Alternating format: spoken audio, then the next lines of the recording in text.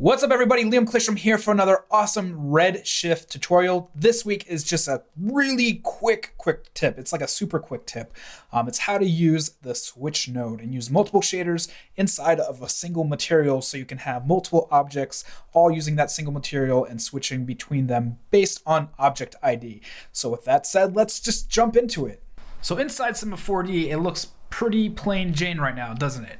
We've got 4 spheres set up here and just one material. So like magic, I'm going to turn all these into different colors based on this one material.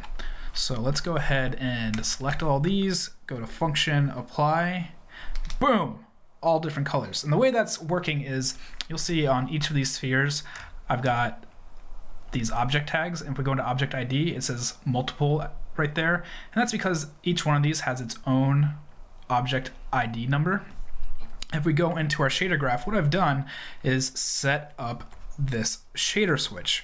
So right in here, it's pulling in the user data.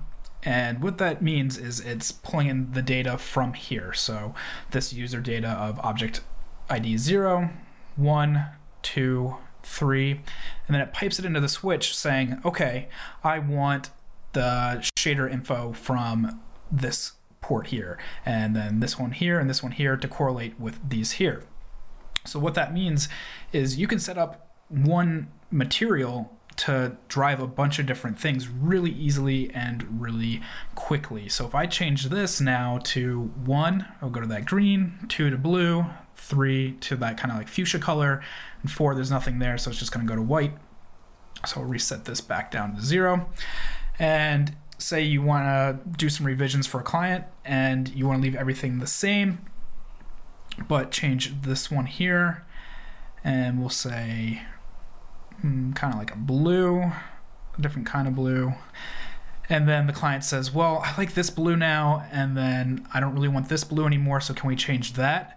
So you just come in here, and I think the blue one is 3. We'll select this, go up, go back down to 0, and very quickly you can start to iterate and change things around. It's really awesome. It's a little bit like magic.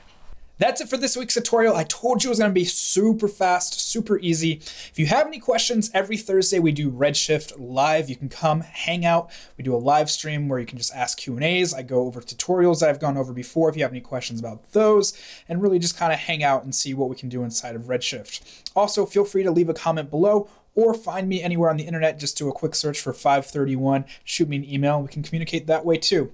All right, guys, I will talk to you soon. Thanks.